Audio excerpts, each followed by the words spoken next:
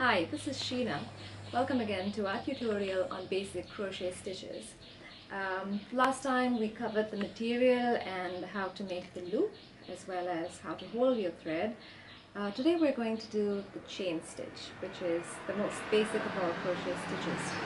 So to get started, make your crochet loop in the way that you find most comfortable. I like to make an X on my finger and then take the needle under the first side and then drag the other side underneath, and then it becomes a loop there. So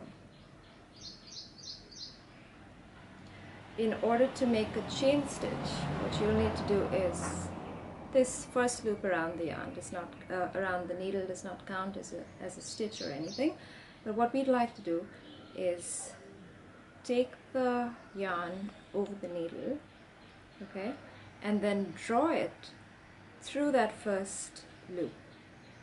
That's your first chain stitch there, right?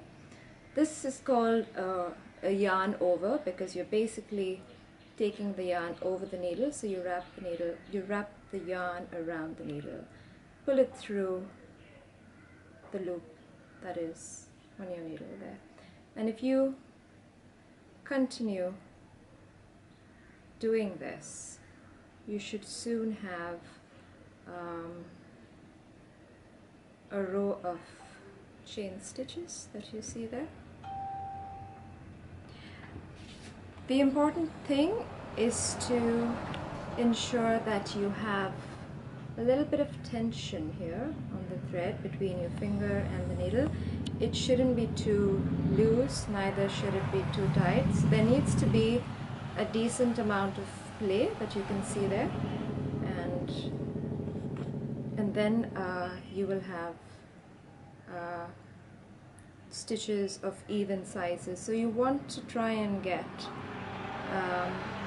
the stitches to be of the same size, so they're all even and pretty looking.